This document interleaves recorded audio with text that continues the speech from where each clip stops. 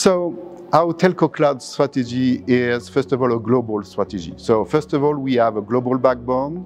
We are making it a very important global backbone, internet backbone for our customers. Internet is now the network, so we acknowledge that, and we provide internet class for our customers with bandwidth availability, with security, with all these kind of things. In addition to that, we have currently 45 hubs across the globe. We will go to 100 in the next 2 or 3 years. And from these hubs, they are, let's say, IaaS, simply IaaS PaaS platform.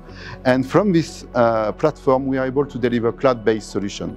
And we are able to deliver 2 types of cloud-based solution.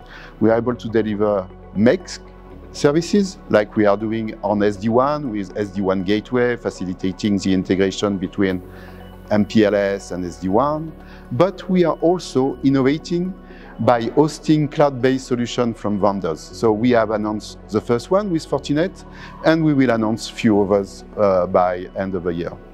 And the third thing of the, let's say, Telco Cloud strategy is the cloud connectivity things.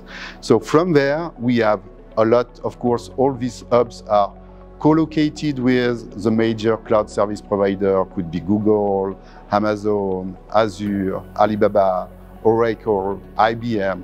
All these guys are co-located with us. So we are facilitating the connectivity to the cloud.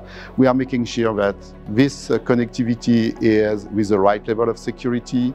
We have the full range of capability there.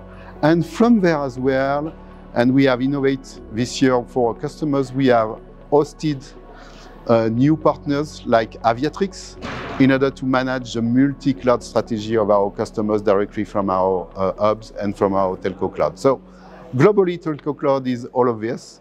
And of course, it requires automation, API, orchestration. It's really a cloud native things that we want to execute.